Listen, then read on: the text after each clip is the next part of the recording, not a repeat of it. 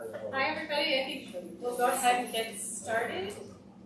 I'd like to call the May 6th or May 9th Parks and Recreation Advisory Board to order. Do you have the roll call, please? Aaron Angel? Here. Scott Collins? Here. Jeff Ellenbogen? Here. Phil Vanhart? Paige Lewis? Here. Nicholas Novello? Here. Dan Olson? Here. And Tim Watt? Here. Thank you. Okay, we'll start with approval of the agenda. Does anyone have any proposed changes to the agenda? Yes. We move the park hours right after the zero waste draft resolution. We really need to make sure we have time for that discussion. Okay. Can I get a motion to make that change to the agenda? I move that we move the park hours discussion to directly after the zero waste presentation. Thank you. Can I get a second? All those in favor? All right. Any other amendments to the agenda?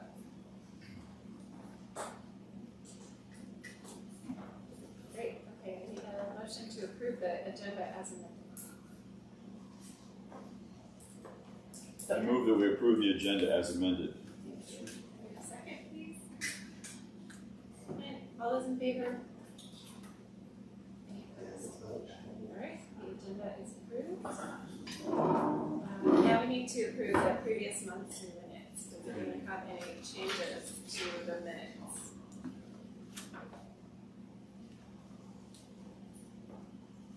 If not, we take a motion to approve the minutes. Make a motion to approve minutes. Second? Dan? All those in favor? Any opposed? Great. And minutes are approved. Now we can open our public invited speaker section. We have one person signed up. Sharon, who would like to come up and talk to the board? Let's get your name and address, please. Okay. Hi, I'm Sharon O'Leary, 534 Emery Street. I served many years on the Parks and Rec Board and was chairperson also, so I know the seat you're sitting in and workflow. It came to my attention through a neighborhood email that park hours were going to change, and that this decision was basically made by 4 very hardworking city employees. Probably don't have enough time to go out after their long work day to enjoy the parks. I don't think this came from a bad place, but I think it came from the wrong place.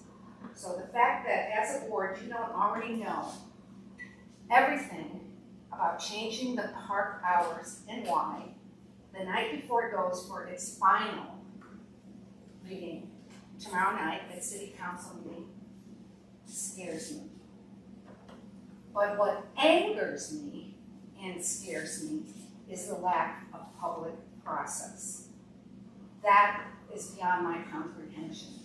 So my neighborhood park is Collier Park, and for many years we had lots of problems.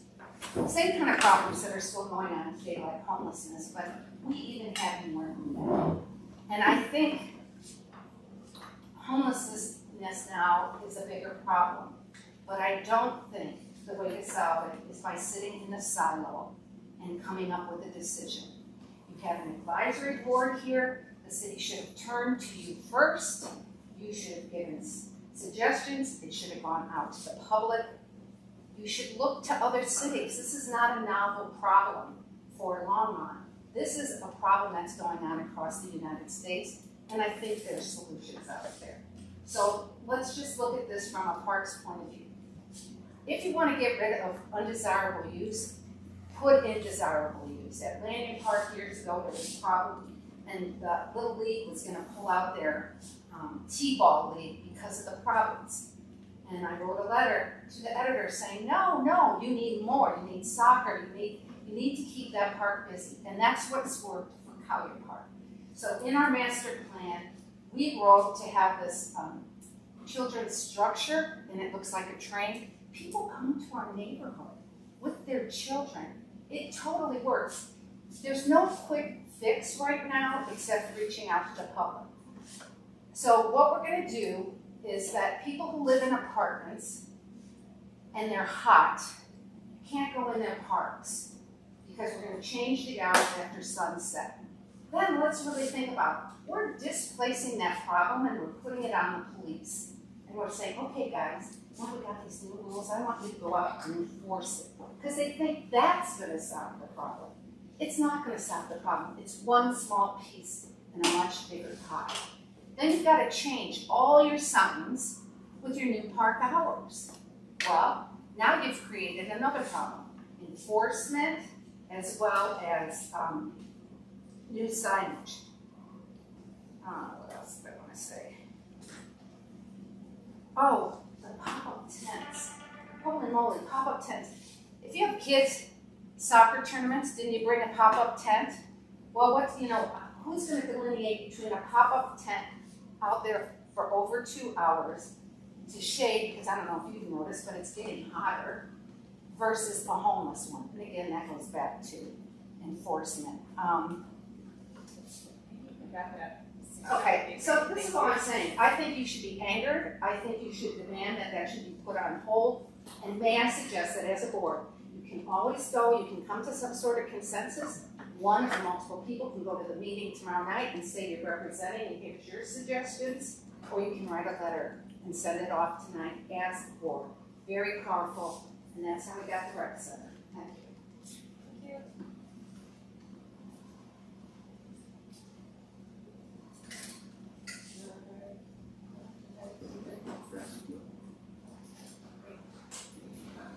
Okay.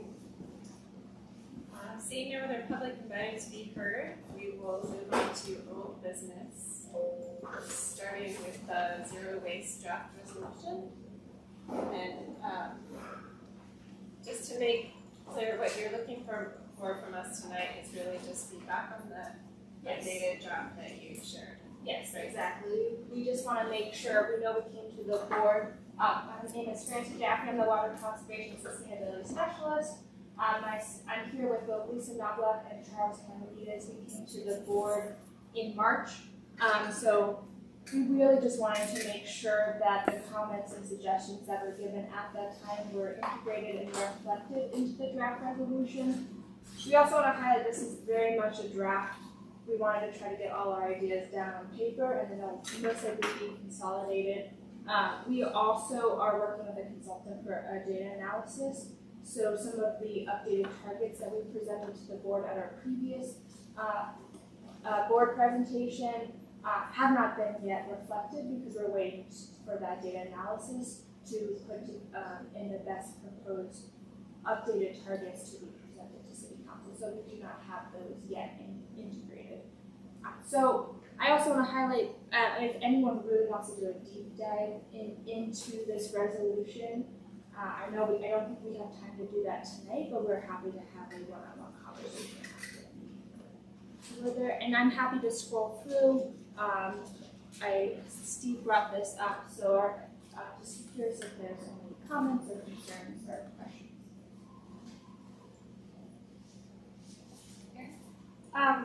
I saw that there was an option for curbside recycling to be weekly. Could there also be an option that it would be seasonally? Because many of us don't use our compost much in the winter, but I need a big container from now until November, right? So could there be seasonal tip, like, pay per tip kind of thing? I don't know, just an idea. Mm-hmm. Yeah, I might pass that to our waste services manager for Charlie to answer kind of feasibility of some of those items. Back here or up there? How should I do this? Come on now. Steve said it should Like go I up was here. thinking, like the people that plow the sidewalks could just be the same people that do the composting, and so then they get more job when it's so that was my idea. But it has nothing to do with me. Just my idea. Aaron, it's good to see you again. It's good to see you too, Charlie. Unfortunately, our programs don't work that way. Different departments do snow and different people do. Okay. But your question about could composting be a seasonal piece, you know, we could add that to our notes and be part of what we present to our council when we're ready to do our formal presentation. But there's a lot of things that we all can compost in the winter as well, especially our food scraps, which are really the ones that provide a lot of methane into our atmosphere, you know, the CO2. So that's my input on that. I mean, I do leaves all season long. I don't know about you all, but my leaves don't fall on that 1 week when we're supposed to pick up leaves. So happy to have the discussion and bring that forward to council. But that would be my response, is that a year-round program is probably a little better for a lot more people. But we do a big program for everyone, and it's just one of those options that we can put out there. For the targets and the action items, what is your time frame? Like, are you looking at this as a 10-year time frame, or? So for the targets right now, that we're looking at a 2025 as well as a 2050, but we've also gotten feedback from staff and others about the need. Our last zero waste resolutions in 2008. There most likely might be another one between now and 2050. So it would be looking at both of the targets are looking at 50% citywide diversion by 2025. Right now our target's just 50% residential. And then looking at the 2050 is kind of where they diverge. One being 85% and one being 95%, and then one actually has a 2035 target. That's a little, so the more ambitious one has some different splits. But that's what we're working with our consultant to analyze, because there's a lot of different factors, infrastructure being a big one that could help us reach that, and then also trying to understand the impact that could have on different sectors of our community to make sure we're presenting something that's ambitious but feasible for Longmont. I just have a question on the east side, especially on residential. As I understand it, you can't encourage by fiscally encouraging homeowners to recycle, right? We can only charge what it costs us to do the trash or do the recycle. Is that true? It says that there's a line of to revise the fee structure. As I understand, our problem when we started doing composting is that we couldn't make trash prohibitively expensive, so we encourage people to do composting. That probably still stands. Is that true? Well, I think that's two things. Yeah. I think that's two things. So one is we don't want our services to be too prohibitive for our residents. I think our council's been very clear and very aware of trying to not raise prices exorbitantly, right? We take care of everybody in the city. But I don't think we're beholden to saying it costs $5 to pick up your trash, so we'll charge you $5. That's a decision that our council and through our recommendations with our consultants can bring forward, but that's a decision made by our council. But you could charge different rates, even though the job is to pick up either way. Right. Charge higher for trash to help that encouragement. We currently have, that is kind of how our pricing system is set up a little bit with having, we did try to price it specifically so that if you downsize to a smaller trash bin and added compost, that's still less than having a larger trash bin. We try to encourage adding that compost bin and decreasing your trash size. So we did it in a different matter where we're trying to keep it not exorbitant, but at the same time, there is a cost difference to it. Okay. You know, there's a value added, so to speak, if you get it from it. I hope that if I'm here, I haven't missed it, but I guess in terms of recycling and composting and things like that, first of all, they're alternating weeks, at least at my house. But not everyone does composting, but everyone does recycling, right? So I guess that's one question, is what happens in that alternating week when the people that would have done, I assume they're trading off, or but I guess I'm just wondering how. You're asking an operational question? Well, kind of, but I guess what I'm really trying to say is, I don't know this on my own bill, if I have a larger recycling, say I want to recycle a lot, do I have to pay more to recycle more? Not at this time. So because I have had this happen regularly, my recycling is overflowing. Right. So what do I do with that recycling? Let me elaborate a little bit. So great point. If you want me to that's not throw it away. Yeah. So great point, and it's something that we're going to talk about as we continue moving forward, and probably closer more so when we talk about a rate change for the sanitation funds. We haven't changed rates since 2017, and that's coming. Right now, we offer one recycle bin, a 96-gallon recycle bin to every resident, a 96-gallon, pick it up every other week. So we have a choice in the city to do our due diligence to say, do we want to pick up weekly? I heard somebody say that earlier. Denver's going to that model. The other choice might be, because that's very expensive, but another choice would be, should we allow residents to have more than one recycle bin, right? Because I don't need 2 recycle bins, but maybe you do. And that's okay with me. But how do we make sure we're not overspending on our fund and do the analysis to say, okay, well, maybe you should have a recycle bin. If you want a second one, it's whatever we come up with through analysis. So there's a couple of options out there because not everybody recycles at that level. And some people, just don't buy a lot, so one is enough. Did that answer? Yeah. Yeah. Thank you. There's one thing you mentioned that I don't think it was directly to your question, but we also are looking to, you mentioned composting to opt-in and recycling. Not often everyone has a recycling bin. We are looking into what if we switch composting to be more like recycling. Is that feasible? What would the cost of that be? So that is also something we're looking into. And I did not mention too, we also have a recycling center that's open 24/7 for home single stream drop-off recycling, 7 days a week. So if you happen to have extra recycling, you put it in a bag, take it over, dump the bag in the single stream. So a similar question here, but maybe focused on the parks part of this. So in the draft resolution, approach to achieving goals, there's a municipal operations section talking about recycling bins and composting bins at park facilities. I noticed that for recycling bins, it says in all park facilities, but for composting bins, it's only in key park facilities. And I'm curious why the difference in the language there for each of those. I can speak to that. Yeah, so the reason for that is contamination. And there's probably parts of our park system, and our park system is vast. It's massive. How many parks do we have? 42 parks and 5,000 miles of trails. I mean, they just get more and more. But there's parks that really, more and more, but there's areas like where there's shelters, where there's Sandstone Ranch, where there's places where people really congregate and do things, Park Centennial Park, where it would be really very advantageous to have composting where there's food and that sort of behavior. Out on the St. Vrain Greenway heading towards Sandstone Ranch at that last turn, probably don't need a compost bin out there. You're going to have, stuff out there that might sit longer or not even be used, and it's a cost of infrastructure. So in the industry, it's generally thought of that. Being said, if we find that we do something like that, and we realize, oh, this park needs composting, well, then opt in. It's a matter of having the resources to service it and maintain it. But that's how that came about. Got it. Okay.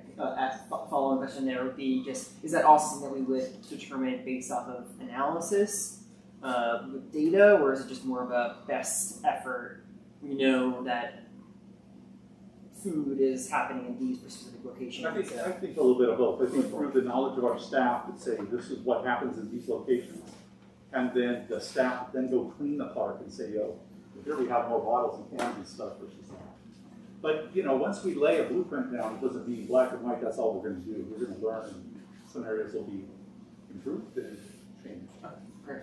I would just add that kind of professional staff piece too. The staff does count number of bags. That's how we keep track of. We don't have a good way to count the number of people in our parks because of course entries into our parks are like trail that you just go through. So counting trash bags does a couple of things. It looks at how much increase in fund we have, so look at amount of use, so that helps with staffing needs as well. And they also do shelter reservations on the parks too, so we know which ones are being used for food and activities like that too. So that goes into it. There's probably not an equation to plug that into, but it really is working with Charles and his staff, and Timber and his staff, to try to figure out what those most appropriate spots are.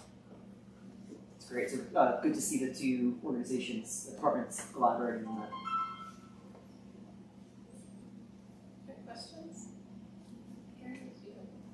You mentioned that we have 24/7 recycling, but I have noticed that you can't take your tree limbs on Sundays And that seems to me like the main time that you would want. Like, who cares about Monday? That's only 5 people can take their tree limbs or the like landscaping service. But I need it on Sunday, like that kind of thing. And your plastic bags and things like that. I'd love to see at least a readjustment of the hours for, yeah. Thanks, Aaron.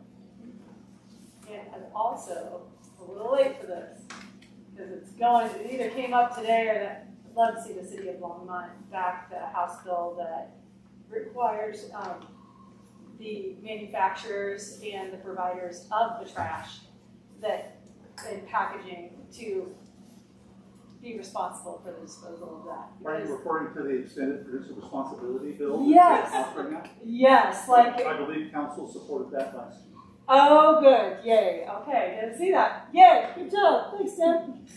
We're on it. I got one off my list. All right. Okay, well, yeah, because that really, That wasn't even on it's my going to really, that will really reduce our cost. It just shifts the cost back to the people that make us have too much plastic.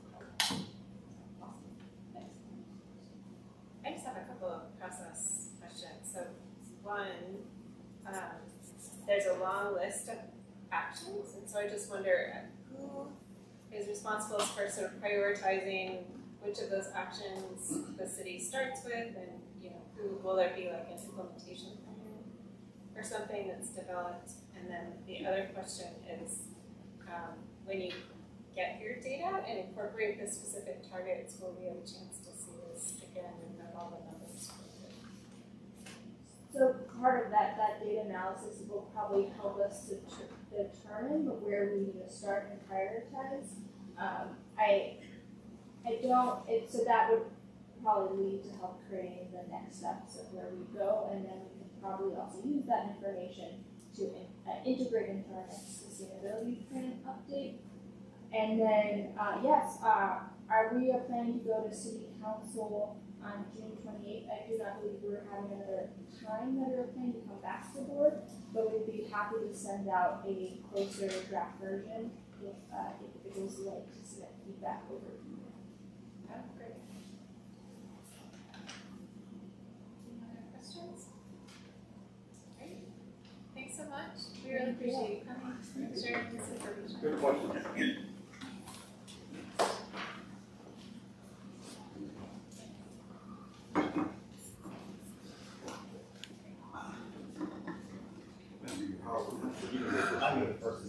I'm looking at you going here. So, yeah, for our amended agenda, we'll go to changes in park hours. All right. Everyone, there's not a lot of chances you can go back in time and do things over, but tonight I'm going to try to do a little bit of a do-over. If everyone remembers last month when I had kind of made a long meeting and ran late and everyone kind of said we're out of here at 9 o'clock, I think was the piece there. I kind of squeezed in the last 3 little amendments we made to our parks rules and regulations, and I mentioned that we're doing changing our hours. That change will be for neighborhood parks, and that will be from 1 hour before sunrise to 1 hour after sunset. We also now have a definition of camping. So we've always had, there's no camping in our parks except in a allowed place, which is always Union Reservoir. So that doesn't exist anymore. So there really is no place that is allowed to camp right now. So we never had a definition of what camping is. So like Sharon mentioned, it's going to be an enforcement piece and trying to figure out, but having some sort of idea of what camping really is. So it really isn't people at the soccer meet watching their kids. We're trying to tease that out. It's going to take probably some work doing that, but the definition came up, trying to take those pieces into consideration of what that really is, so that officer discretion can be used as well as we look at that. And then the other one was the shelter reservation. And that is really having no more than 15 people without needing a reservation. And that one actually is a benefit to us as well. We just talked about staff gets reservations for shelter, so if there's people out there, they're eating food, they're using it, we know to go clean up afterwards too. So reservation gives us some information on how we can better manage our shelters as well. And if you use it for longer than 2 hours as well. And that's the things that Ed Sherry talked about. Some of the behaviors we're seeing in the park with vandalism, homelessness, improper use of the facilities, how do we kind of address that? And I think Sharon's done a great job in her community, in her park, trying to reprogram things. And that's some of the things I think we looked at. But What I really ended up with last month here was the result of a fairly long process that Parks and Natural Resource was working with the group that came up with these. We worked very closely then with our legal group to try to craft the language that fit in and took into consideration, well, what about the pop-up tent? Well, what about the family that's just hanging out trying to stay out of the sun? So we looked at those and we came up with some language that's now going to council. But there is a lot of backstory on that, and that backstory came out of the community brought it to the city. The city then created a process that's a little bit different than probably what we're used to in the past. I think for staff that was a little bit challenging too. But there's a Center of Excellence that developed a neighborhood impact team. That neighborhood impact team really did work with parks like Longmont Park, where we're seeing with problems. That problem then shifted over to Car Park and worked with them. And then we looked at how we could be proactive and bring this system that created some positive results into the broader picture. That went into council with Carmen serving a presentation. So what we're going to do right now is kind of rewind a little bit and let Carmen Ramirez from Community Neighbor Resources give a presentation, and then Master Police Officer Sarah Harney will talk about how we really ended up at this place. And then we can talk about the rules and regs, but more specifically, got questions about, well, what about this park? What about this event? How that really played into it? Good evening. I'm Carmen Ramirez. I manage Community and Neighborhood Resources, which oversees conflict resolution, sees neighborhood groups, and then also we are doing social equity internally for the organization. I will let you know that I have the real privilege of living and working within this community. I've been here 31 years and have worked with different issues at our parks throughout the years. And really there are three pieces here that are being proposed. And one is that definition of camping. The other one is the shelter reservations, and the last one is the park hours, okay? So Langland Park was the one that really kind of kicked this to the forefront, because Langland Park was becoming the broken window in that neighborhood. We literally had neighbors that said, I refuse to go to that park. I had neighbors that gave me all sorts of examples of why they could not take their children to the playground. There's two shelters that are close to the playground and then the restroom. That restroom has been vandalized multiple times. And so one of the things that we decided to do is we met not only with the neighbors, but we went with a group of unhoused folks. We also met with the agencies that are providing resources, and we also met to do some outreach. So we were trying to do that in concert with everybody. What we did at that point is we tried a temporary change in park curfew hours. We added some lighting in the shelters for the evening. The daytime is where we had issues. And Sharon is absolutely right. The more activities we can get into a park, the more we can get the community to trust. And right now there is no trust. We have had 2 resource fairs. I'm working with a group of Latinas who work on health promotoras to do activities in the park. We try to get recreation as well as our youth center to get out there. The evening, we usually don't have scheduled activities in the evening. So it's an interesting question to ask. Why do the parks need to be open? I do a lot of work around disparities and equity, and I can tell you that I definitely am an advocate for most of our low-income Latino families that are living in multifamily. They need to have access to green space. So I don't know if that access has to happen at 9 or 10 o'clock at night. We haven't had that question out there. What are the nighttime activities? I don't think we have anything scheduled for recreation or other activities. Baseball will start. Baseball. Yeah. So that it's also it has to be very clear that the activities that are usually sanctioned, that are registered or have reservations, we're not talking about those. We're not talking about the lighted basketball courts. Those are carved out in exemptions. The shelters, we're talking about 2 hours. Because literally at Lennon Park, we had situations where shelters were occupied by at least a dozen people, surrounded by shopping carts, where they literally built a fort. They were literally jumping over the shopping carts to get into the center and putting up tarps. The definition of what camping is is you're actually setting up to live. Very different than you're setting up a sunshade to watch a game, right? Very different.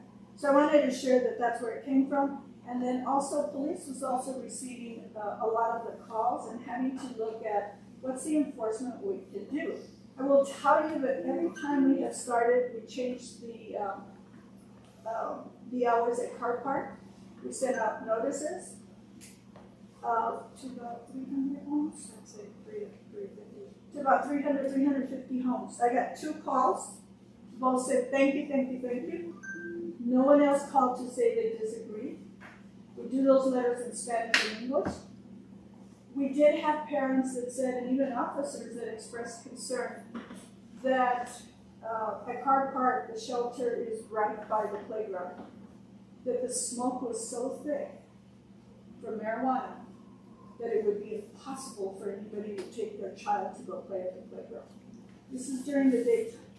Again, I'll ask the question, I'm not sure, beyond the sanctioned activities like baseball, basketball, pickleball, those are exempted out. So, Sarah, do you want to? Sure. Well, Sarah Arnie, for those of you, a few of you look familiar to me in the community. I've worked in Longmont since 2007 and been in law enforcement for about 23 years now. I'm currently serving as a neighborhood resource officer. Myself and Dave Kennedy basically work on, we're kind of project managers, work on long-term issues. I run our crime-free multi-housing, actually crime-free housing. It's not multi so much anymore because we serve single-family and duplexes and all that good stuff. But basically, our crime-free housing program has led me in the direction of I'm the housing lady, and I call Dave the unhoused man because he started our street outreach team. So together we have been working in and around all the issues of housing and our unhoused folks for several years. And that goes with all the parks.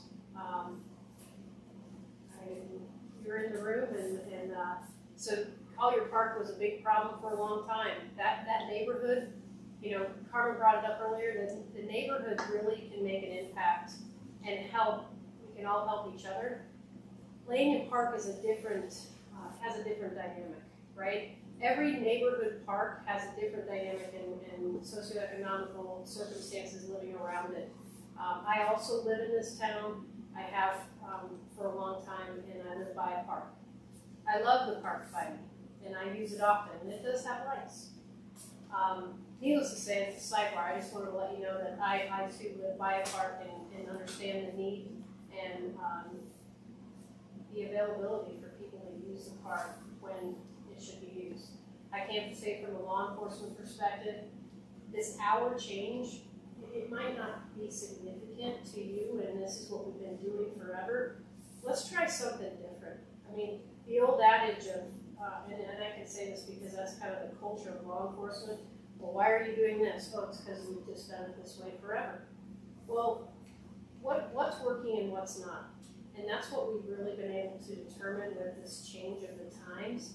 I can tell you tomorrow night, and if you guys want to hear some numbers, I brought them with me, but we changed the hours in December, and I can tell you we've gotten not only community comments, but the officers I work with, we're seeing drastic increases in our extra patrols and people basically going into the park that should not be there at the times where they're literally, now you were talking about the shelters, now they're using the tree at Lanyon Park to just kind of camp around. So ultimately, have any of you driven north on 287 lately through Loveland? And if you're a parks person, there's a park right on your right-hand side once you pass 402. Do you know what that looks like right now? It has probably about 50 tents in it. And I can tell you, even though I'm an officer, if I wanted to go walk through there, I wouldn't feel safe. So I ask you all this. I am a police officer, but I also live in this town, and I can say from our issues with housing and the improvements we've made with the things that we've done, we've made drastic impacts on our crime in this city. We have, and it is rising, and it has been rising in our parks. So I would definitely ask. I will share these numbers with y'all that like numbers. but we've seen a good impact, and we've seen, even today, our Langley Park, I checked our folder, so we basically had set up an email and a phone number for residents to call us, and we have one that loves to blow our email up, and she's giving us good information, and she's giving us positive comments, but guess what? Law enforcement can't always be there, so guess what else we've done? We're working very, very hard with our Parks Department, and they are working very hard to help us, and we're basically moving forward. And our public safety attorney wants us, we have the standards of behavior in our buildings. We want to talk about this, and I know this is very new information, but we want to talk about this. What does that look like in our public spaces? Why can't a parks person, if they were comfortable, tell someone, hey, your time's up, it's time to leave. And if that person doesn't want to go, then you can call the police, So we definitely work through these processes of getting more city staff involved, because it can't just be the police doing it either. And I don't want to go down that rabbit hole with numbers and staff, because I'm sure Mr. Waters has heard it till he's blue in the face, but we all have been working on this project for a long time, and I think that's all I have, unless you have questions for me specifically. We do have the PowerPoint that we're going to show the council, so if you want to go through that, we'd be glad to go through that, and then also answer any questions that you may have. So I'll let you all choose. I think it would be interesting. I don't know how long your PowerPoint is. I have a quick question. 6 I agree, I'd like to see it. My question is, or to you, David, this is great. And I remember we had this discussion over several months, 2 months maybe, about union reservoir hours. But this is the first time we've heard about this one. Is there anything we can do at this point? If it's going to council tomorrow, are we wasting time?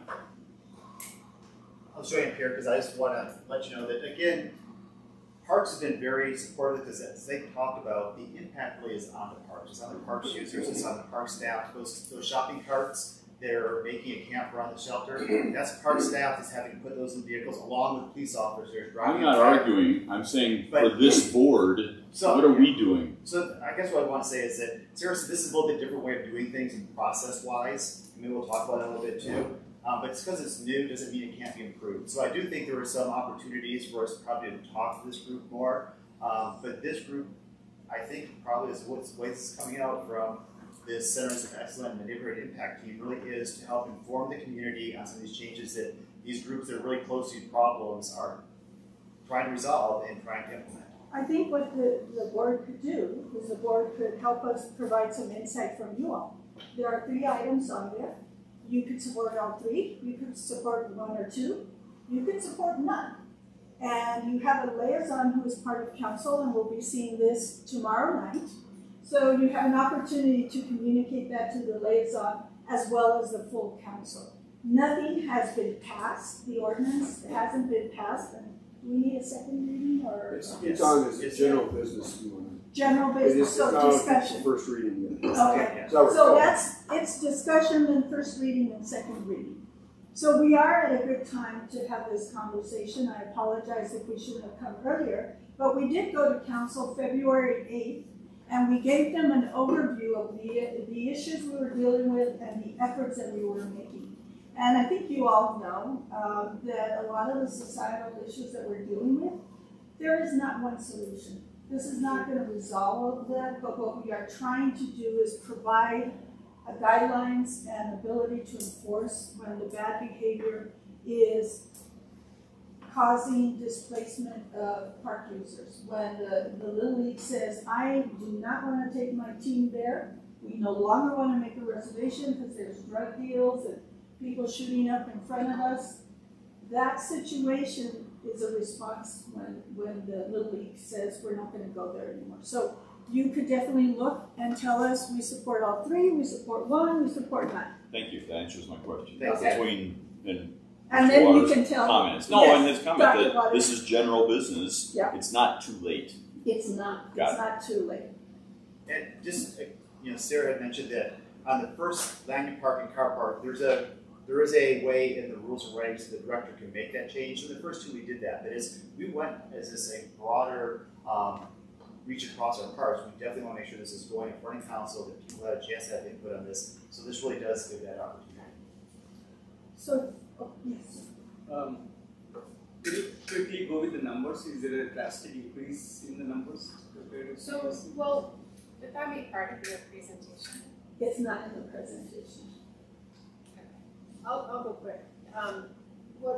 So since we changed the curfew, so during the day, we can't do anything unless we visually see it, right? We got a complaint by our friend, hey, I saw alcohol bottles out on the table.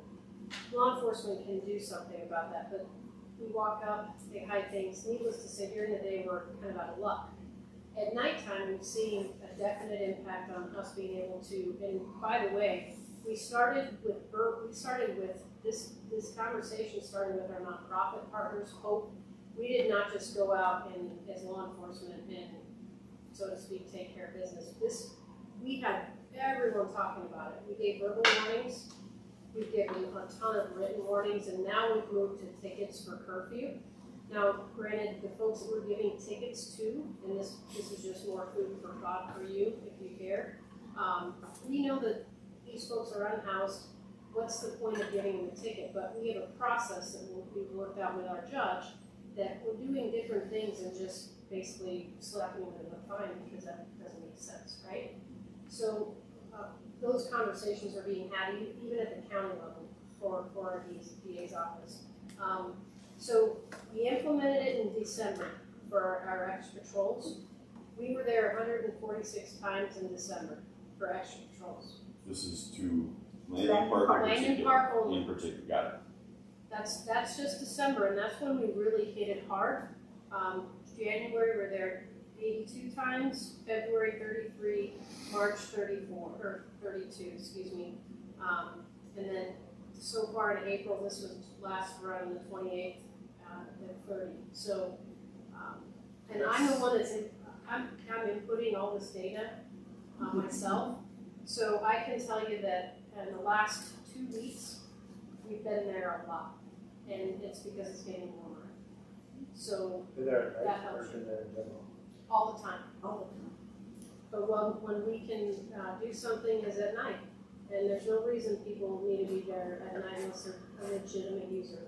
And David brought this up earlier. All of our officers are being educated on this and the fact that people can walk through a park. I mean, we're using the land use code at its finest, right? Like, if an officer gets called for someone walking their dog through a park, they're not going to dispatch that, right?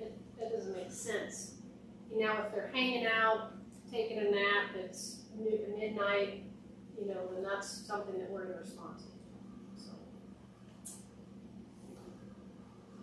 I can go quickly through the PowerPoint that would be if you great. want. You want to do that? So as I said, these are the 3 areas that we're proposing some changes. A camping definition, it exempts out the soccer moms or the families that are going to be there. Facility and shelter reservations, as I said again, that we're looking at 2 hours, and it's really a courtesy, just kind of keep things moving so that folks can go eat dinner. I will tell you that it's so bad that one time when our city manager drove by Landon and called me, he said, I just called to tell you there's a family having a picnic, because we hadn't seen it in so long. So, and then the park hours is that curfew that we've been talking about. We have implemented that curfew at Lanyon and Carr Park. And what we have gotten is good response there in favor of this. Go to the next slide. Oops, that's not it.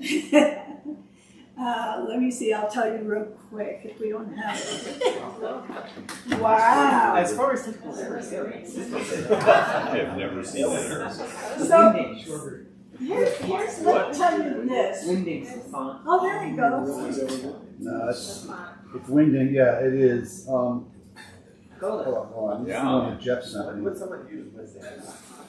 No, you want like On April 1st, I don't know. but sometimes I think when you change I'm impressed that you came up with that so quickly. I won't tell your employer. A couple of my status trips. With that one? No, it's not weird. You changed my No, that should have something to do with font or something. Okay, let me, I don't want to keep you, I know you have This a might lot be more. something you want to fix before tomorrow evening. Yes, we're gonna have to fix it. This is our dry run here. Dr. Waters will be on the lookout for that when we show. Yeah, right, there you go. Yeah,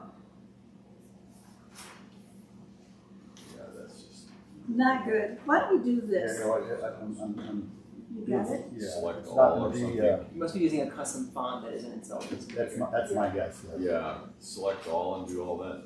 It's so kind that it replaced it with that, though. Yeah. Yeah, it's helpful. Do you want me just to? Go ahead. Here's So your here's second slide. I'm just gonna go through this real quickly. So the neighborhood impact team is an interdepartmental team that addresses different issues. We've addressed issues like illegal dumping in alleys, in some of the low-income rentals.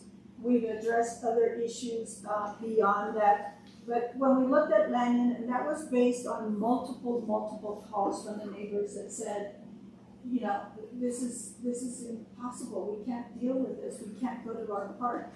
I had an 84-year-old that went to bed early, but would set his alarm for 11 p.m. so he could get up, look outside his window, so that's how close he lives, and see who was camping out there, and then call police. And so I'm like, we got to do something, right? A lot of the Latino families that I do know, I did talk to them, and they said, nope, nosotros no podemos ir al parque por los problemas que existen. So they couldn't go to the park because of the problems that existed there. So what we wanted to do was ensure that public places in identified neighborhoods are used as intended and are welcoming and safe for all residents and visitors. So if you think about it, even the unhoused individual that isn't really causing a problem, that's not going to really be the person we're after.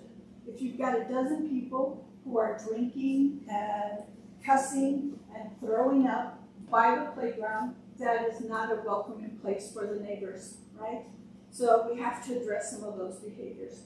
Ensure alcoholic drug use and littering is identified and addressed. Ensure park shelters are available for all users. Increase resident activity and recreational use of the park. That's part of our plan, but it has been very hard to gain the trust. There is not a registered neighborhood within that area. There are a lot of multifamilies. Sarah actually has 4 or 5 crime-free, 10 crime-free multi-housing properties within that area. So that's really what we're trying to do. We also have been working, as I said earlier, with community partners to ensure that we're connecting people to resources.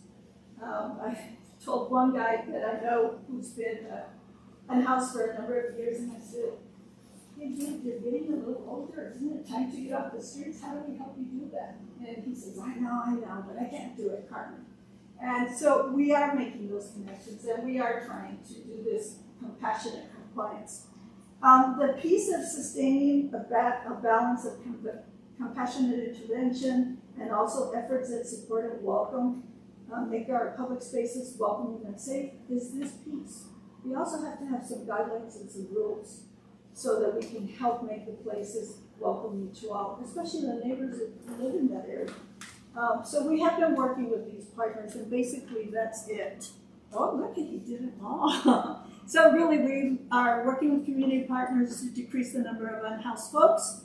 Homelessness is an issue for every single community. I don't know of a community, unless they're very, very tiny, that is not dealing with this.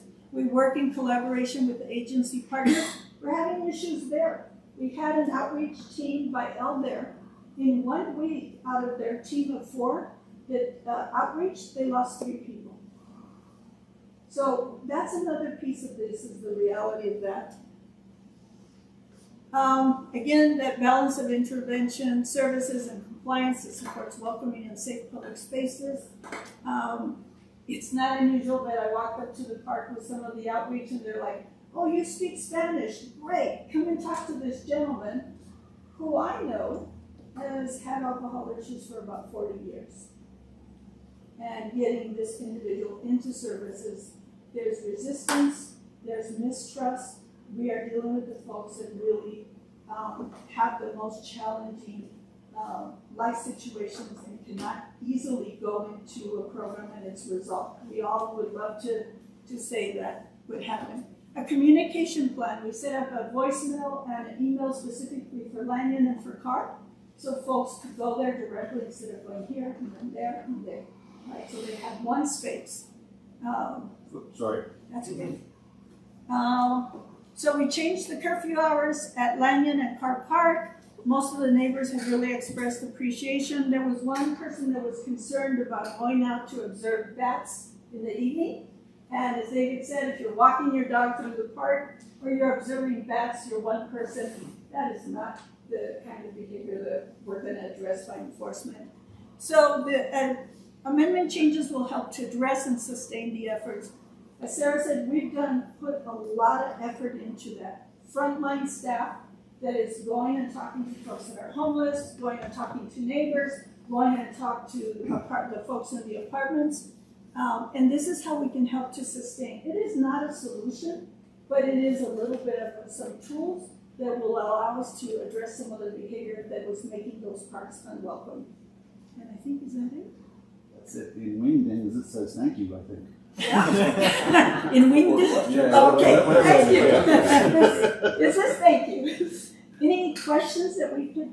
Can I just add this? Yes. Lanyon Park is not the only, but Lanyon was yes. the focus of this. So Ward 1, in Ward 1. So 11 months ago, I started getting lots of phone calls from residents around Lanyon Park. And we've had this conversation. The response, I have to say, I was not as optimistic then as I am now that this response would have the effect. My worst fear is that the park would be shut down. Right? The starting place here was more about health and safety for the people in the parks and the residents around the parks. With that as the first priority, with understanding it is a complex, layered, and nuanced set of legal issues that this team's having to navigate their way through. From the ACLU to the 8th Amendment to the Constitution to what's happened in Boulder and Aurora and other communities, it is a fine line they've walked. And I think they've walked it really well to keep the parks open, not to shut them down. They've listened well to lots of the public to give people their park back and to do that in a way that is as humane as it can be, right, to those folks who are unhoused. And not just unhoused in this case, folks who are unhoused and simply don't have much regard for our community standards and our laws. So I would like to think that any resident around any park, if they have the same situation, would say to this group, thank you, right? Thank you for how you stepped up and what you've done. And we'll get a chance to talk about it tomorrow. Just one quick, do you have a copy of the exact language, like the definitions and yes. the proposals and stuff? The ordinance? I have a copy right here if you'd like to read it. Oh, I just wondered if there was one that could be shared with We make copies here at the CZ still. Sure, that'd be great. And it also is on the council communication for tomorrow night also. Yeah. How does how does this affect the other part of parks, like the open space part? Look, I know when I've been on the same frame shooting, there's many people camping in the thicket. Is that a park? So yes, and that's where we work together very closely with the park rangers. And I unfortunately been Dave's getting a lot of. I think it's fantastic actually how much information we're now sharing. Not that we weren't doing it before, but I think we've just heightened it to our #1 priority of sharing this information. So I will disclose this to you. We are going to maybe see some increases, some more unhoused folks, and my idea is they're going to be down in the greenways here shortly. The county is moving some folks out off 119 in the Sugar Hills that now are being called the White Mountains. This is all pretty new stuff, but my bet, and that's why I got David on board with park rangers, is that they're going to be probably moving down to the greenways. And we worked, I can tell you, the amount of hours that park rangers and myself and my partner Dan Kennedy, Patrol doesn't have time to, they deal with the disturbances, but we go out and actively look for these camps, tag them when we can, and to move them along. But I know that it's not gonna, it might get worse before it gets better, and it usually does in the beginning of summer. I guess I was just supposed to ask, does the new ordinance affect those places or not? So, David, camping definition would Yeah, so affect- camping is that definition, Kathy's gonna get those definitions. Yeah. I'm just asking what it applies to, not what's camping, but does it apply to parks like Lanyon, or does it apply to the Greenway? So camping goes across our whole system. So camping is not allowed this is a designated spot. Right now there are no designated spots. So camping is really that greater than 2 hours under some sort of cover and having, that living activity associated, so the eating and the cooking food and that kind of stuff. So there's a lot of pieces that go with that definition too. So that covers all of our parks. So it's open space, greenways, actually all public lands. Right. The hours change, only changes our neighborhood parks. So our community parks where we know we have scheduled soccer matches and baseball games and flag football, those are still scheduled to run through Jeff's program. So those aren't changed with the hours. Camping there still apply. So under the way we looked at this, if Jeff has at least to a St. Mary's soccer program, they can have their 10 hours long indoors because they rented that space. So again, that camping applies to the park unless you have a reservation that gives you permission to be there for the full event. And then the shelter reservation is across all our shelters. I have a non-loaded question. Is it illegal to be, I literally don't mean this to sound like this. Sure. Is it illegal to be homeless in Longmont? It is not illegal. So where can they go? I don't get it. Other So- than going to a place that they are having. They go to Well, so here's the issue, is we work with Hope, which provides a lot of services. They actually right now have 3 safe lots. So safe lots are if you're an individual who does not have a home and you're living in your car, in the evening you could go to one of these parking lots. like the Walmart or Well, no, actually they have them in different places where you can access services, facilities, so you can go in and take a shower, have a meal, those kinds of things. So the need, and that's just to tell you the need. So it is not illegal to be homeless, and across this nation, that's the way that it goes. It is not illegal. It is the behaviors, it is the living situation. I will tell you that 9 times out of 10, Hope Shelter, they have a shelter, usually has available beds. The segment of folks that are unhoused that are the most visible to the community are also the most resistant for a very complex, but they're the most resistant to engaging and being part of systems. So I think that's another piece of that. Carmen, could you just add, you made reference to the elevator team. Yes. Talk a little bit more about who they are, what they've done, and vouchers that are used or not used to house people every night in transitional housing if they need it. So one of the things that we did early on is that we met with these community partners. And it's a very interesting conversation when you talk to folks that are providing a specific resource for a specific segment of our community, right? So they're looking at someone who's unhoused and doing whatever they need to stay connected and try to engage them. When I asked them about how do they communicate the impact that community has on the neighbors, they said, we don't really do that. We don't really talk about that. So we started that conversation. And also we started to, as Sarah said, the coordination of our communications with Elder, we could identify more quickly individuals that Sarah knows, that I know, that Elder knows.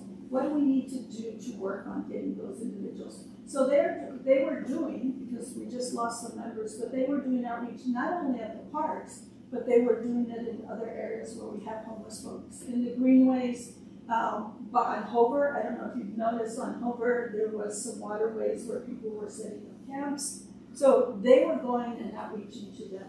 I also had conversations with folks that go and feed people in the parks on Sunday. So I went out there on Sunday.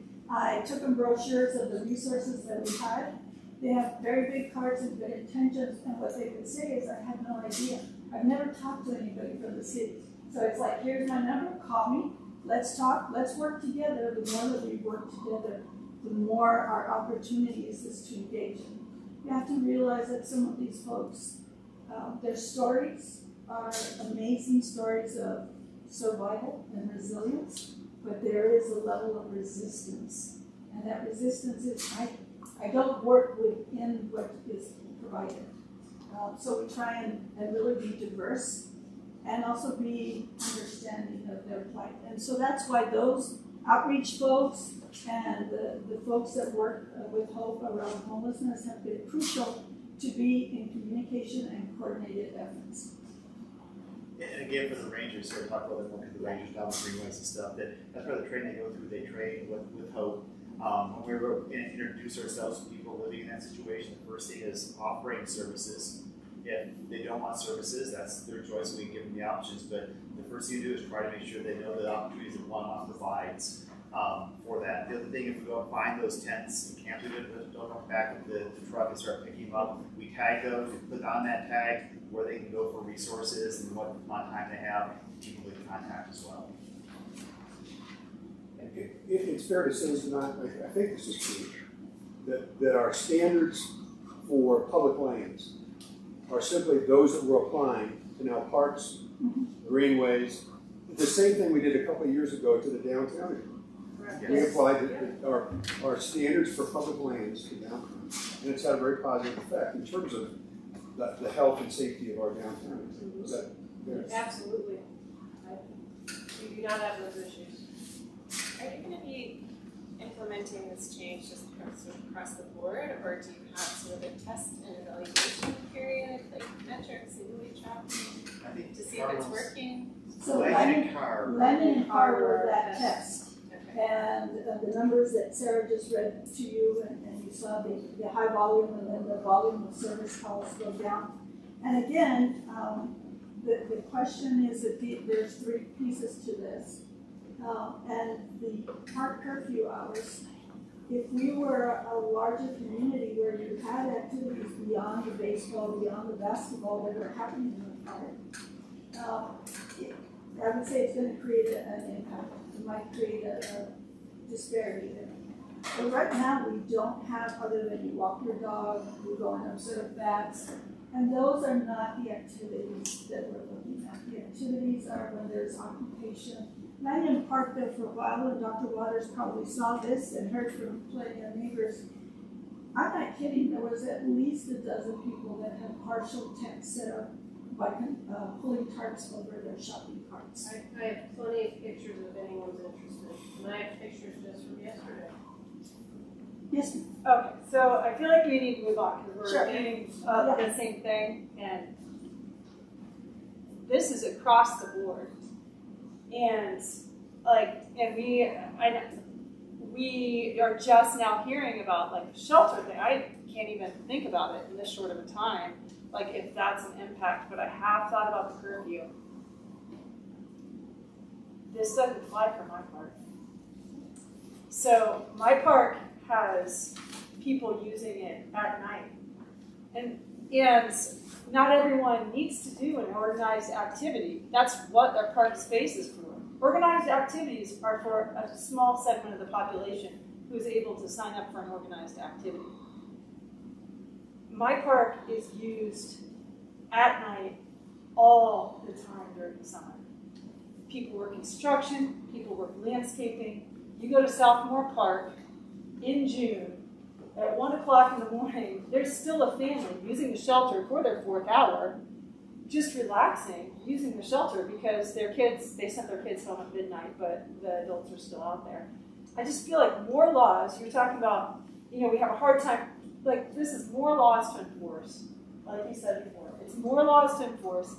We're making the government bigger and more laws to enforce instead of saying, oh, but we're welcoming more people to parks. Well, that doesn't welcome people to parks. That tells them to go away.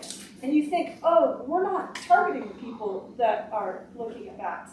But you are. I just brought back in 2019, I was with 3 teenagers, and we were watching the meteor shower at Sandstone Ranch. We were trying to watch the meteor shower right before school starts. I think it's the Perseid. And we had police come up to us. And those kids would have been so freaked out. Then the police saw me and it was all okay. But these were kids looking at stars in the only place they could possibly get away from all the light within their distance. And so it is targeting. It's targeting teenagers. I don't know. It's across the board, and I'm glad I worked for Longmont. I'm glad that you reached out to people, but you didn't reach out to the people in my neighborhood. We don't have a problem in your car.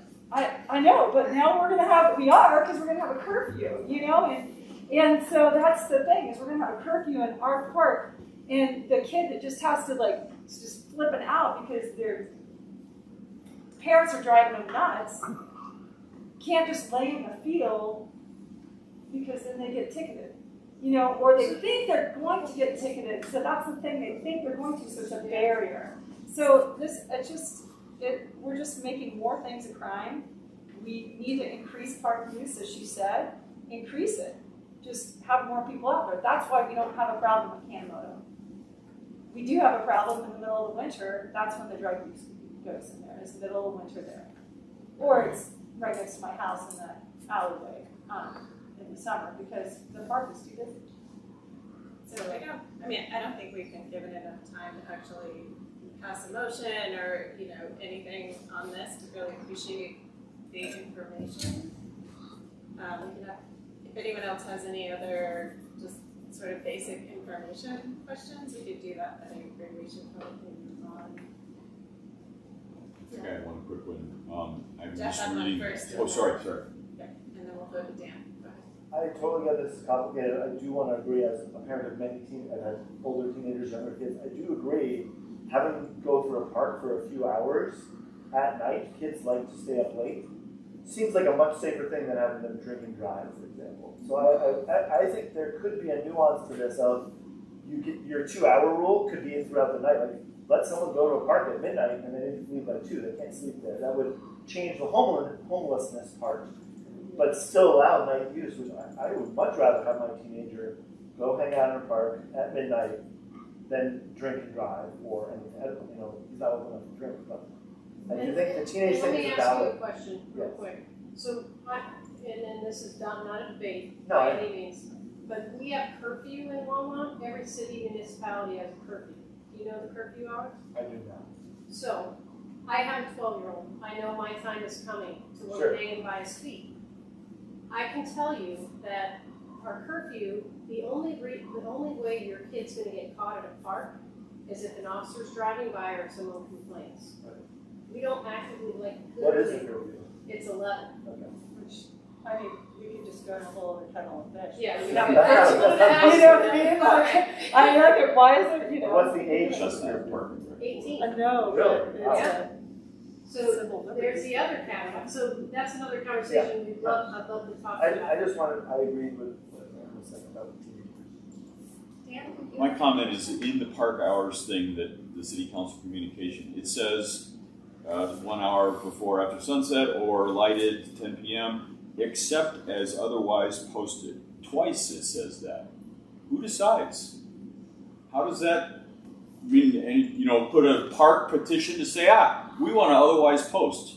I mean, is that what that means? So it's one of the pieces that the director's authority or the deputy city manager, used to be Dale Rademacher, could do that in the rules and regs. So in the camping piece, we talked about it being across the board. That one also says, or as posted. What we recognize is something that we brought up already. It's getting hotter, the sunny days. People are out at Dickens, you know, they're probably in the water, around water, not having as much clothing on. If they're in Macintosh on paddle boards, again, we're thinking about people who have that. So we're going to be able to post Macintosh and Dickens that you can have your shade tent for more than 2 hours. So those are things. Well, my question is, could that be an hour's loophole? That if there is a park, for example, that isn't an issue, maybe you don't change the hours because you otherwise post it, or somebody does. I would say it's more intentional than a loophole. I think that's what it does is gives, you know, people. Reading it twice, I'm thinking, wow, that's a loophole. So yeah, again, maybe that's something for you to think about. Yeah, we do all the time. If it's star watching for certain parks or something, it gives us more flexibility. Okay. Council can read it, you read it, you picked it up, you know that there's some discretion built into this. We don't do it very often. I personally the mindset that if we're going to make a big change, it probably should go back to the community if we're going to make some change. But there are those places where we want to allow for some flexibility for discretion. Sorry. One last maybe comment, because I know I would love to ask questions, but I don't really have time. So my sense here is that this is a complex social problem. I think all agree on that. Really challenging. To me, that means that it probably necessitates a complex solution to go along with it. And so one blanket ordinance that has an effect across all parks at all the same time with the same set of rules doesn't make a lot of sense to me, and maybe it should be more of a case-by-case basis approach to solve this challenging problem. So that's just my comment on this. Yeah, we'll go back. So thank you so much. We really appreciate your time and all the time you spent working on this. I would just encourage members, if you have more detailed comments, contact members of council and share those, or you could come. It sounds like it's going to be addressed at the council meeting tomorrow. If you want to share thoughts, then. And also, I would just note this is, I mean, in my opinion, something that we would hope in general would come to the board earlier when it's in development.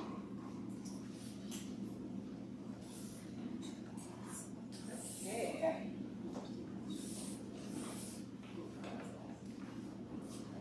How about improvement projects? From Part one two. not very complex problem to another not very complex. So It's very different though. yeah. No, I get it. Right. I said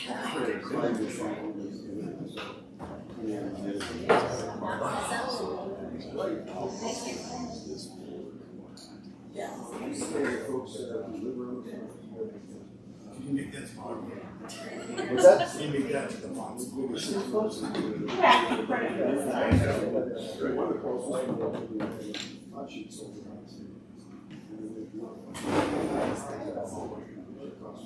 Okay, everyone. So we invited Steve and Kathy back to continue our conversation from the last meeting about capital improvement projects. And so, Do you want a presentation or do you want us just to answer? Well, I think what we had talked about is that there would be sort of an overview of kind of like what's, right? sure, I can explain what this is. Right, and kind of what are the themes that we're seeing there in terms of like. Yeah, so we chatted last week about capital improvement projects. Last week we were really talking about kind of what we're working on. Last month. Thank you. Just like last week. Okay. We were talking about kind of the projects that are on our work plan, what we're working on. We were talking about carry forward funding. And so what we didn't get to last month was really what we've submitted. Right now the city's in the process of submitting for capital improvement projects for the 5-year capital improvement program. And so what I put in your packet this time, so maybe you could kind of digest it and ask questions rather than having us go through every project, but we're happy to present this however is easiest to digest.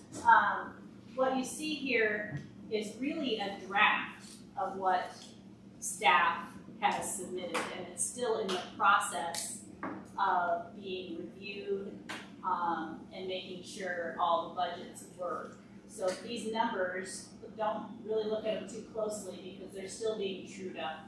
Our financial staff and our budget staff has to make sure they present a balanced budget to the city. So what you're seeing here probably is not because staff submits based on need and then we work on each of the funding sources to make sure we're submitting a balanced budget. So just keep that in mind. This is really draft. It's always draft. This is what we provided to the leadership team.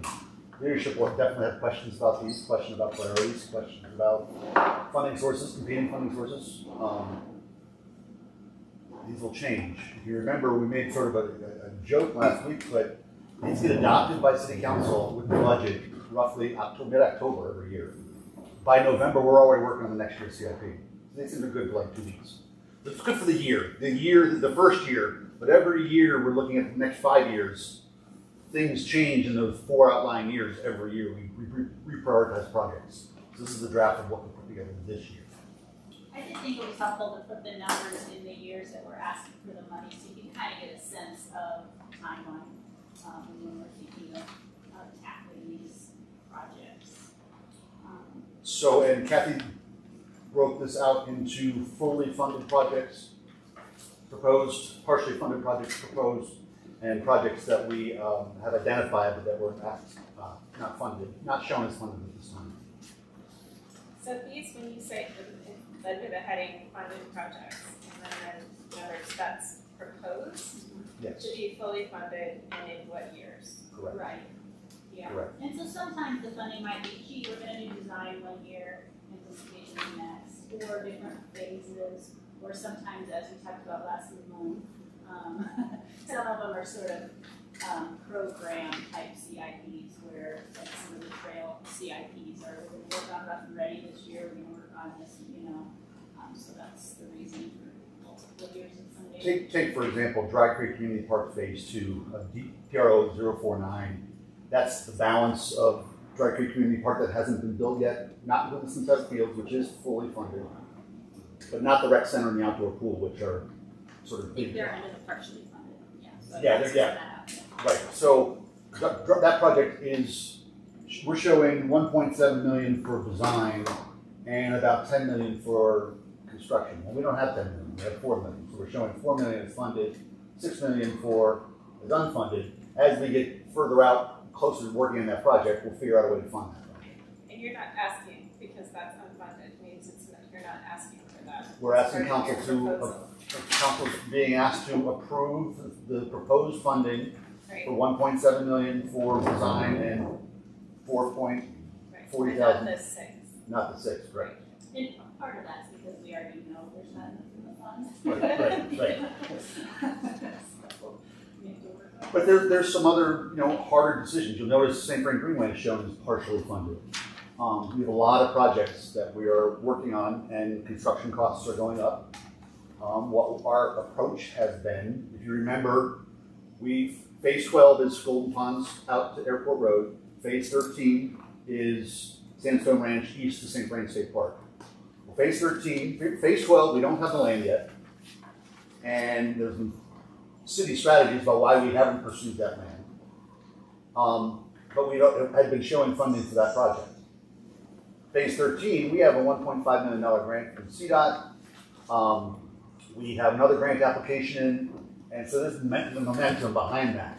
So we've opted to show Phase 13 as fully funded, not show Phase 12 as funded now, but we'll come back in future years and figure out a way to fund that. So that would be one of the examples about how the strategies change based on things that happen that are outside of any of our control. Opportunities and constraints, I should say, with the grant opportunities that Danielle was pursuing.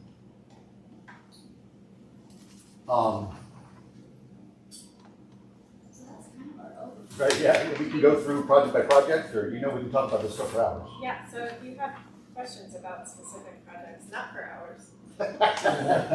This is a primary discussion item, so please do. Yeah. I guess I don't have one for a specific item yet, but so just so I can orient myself on unfunded projects. So we have, like say, PR 083 Dry Creek, again, is one of the examples that has no numbers to it. So there's already money from previous years saying that this thing is funded, and then you're not asking for future funding. PRO 83 is requesting funding. It's at the bottom of the first page.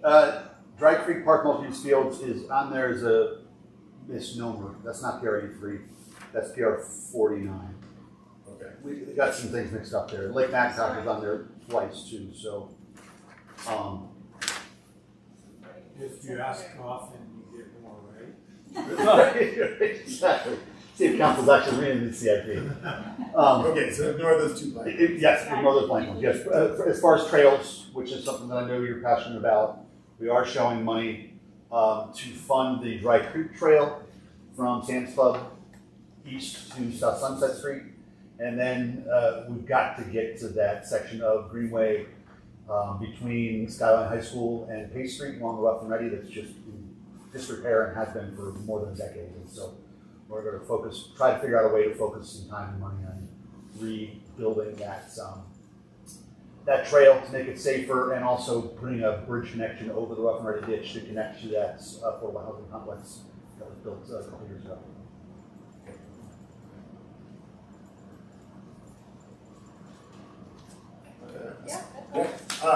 Again, outside the CIP, you kind of talked about a little in the last meeting, a couple of other meetings, and after hours. Do we risk council saying, why do we even give you any of this money? You're $18 million in arrears already, or projects are funded that we don't have staff for. It would seem to make sense to put $400,000 in people to get that $18 million plowed through. And I know that they're two different buckets entirely, but this, and it's not just you, transportation, this is a problem that we're got piles and piles of money for projects, but not people to make it happen. Before David speaks to that, one of our strategies this year, working with our budget staff, is to release some of the funds of that $18 million. We're not carrying it over and then re-requesting it from the City Council. Since we failed to spend those in a timely manner, we say Fox Creek, Yes. Fox Meadows Park. Fox Meadows Park was funded for construction. We took that money out, so we released it back into the fund, but now we're requesting it again in 2023 for council to approve for us to build construction. One way that helps is that it lets me give an accurate cost estimate, because once the project's funded, if I'm waiting 3 years to build it, that's 3 years of inflation I don't get, because that money sits at that amount. And so this helps us true up our budgets and try to reflect more accurately the work plans that we are attempting to accomplish with the staff we have right now. But David has some approaches, I think. The other thing I'll point out is these are not all CMS projects by any means. I would say I and agree. the work plan that we were presenting last month was kind of looking at the Park and Trail Planning Development staff's work plan. So these are recreations projects. These are projects that engineers are working on, that Dan Wolford's team's working on.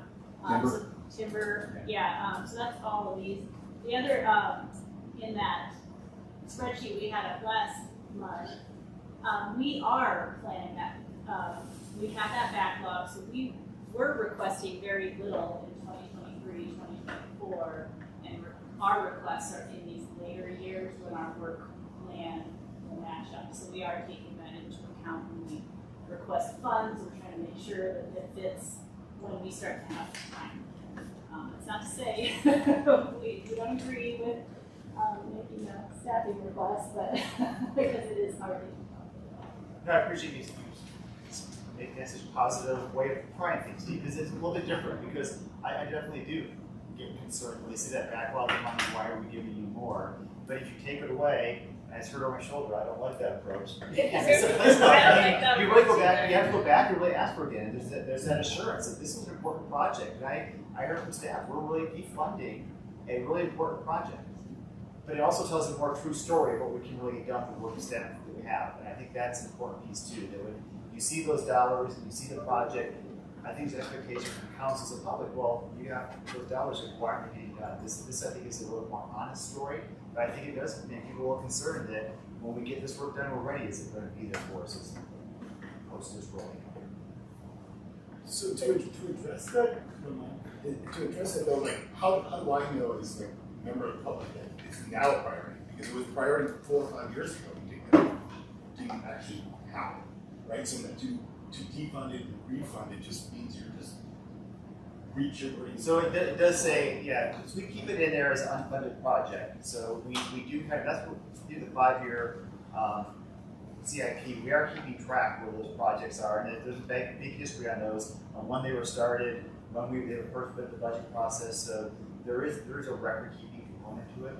But I do think when people look at those big projects and we go back to council and say we ask for this money, I think there's a little bit of uncertainty, but we have people all agree that's probably the best way to track it right now. And we're still prioritizing based on our master plan, which is the community-driven prioritization. We've got them in short-term projects, medium-term projects, and long-term projects, and we're still working on those. Because like the St. Marie Greenway, Union Reservoir Trail, Fox Meadows, they were all, we're still trying to stay focused on what we were told through the community process with the master plan. So. And in a tumultuous 5 to 7 years with flood recovery, RSVP, and COVID, sort of slowdowns. So we are still trying to take us a little bit of time to right size our work plan and hopefully our workforce. The other thing we also talked about is that we don't want to be too thin in the 5-year planning, hire someone and they have nothing to do.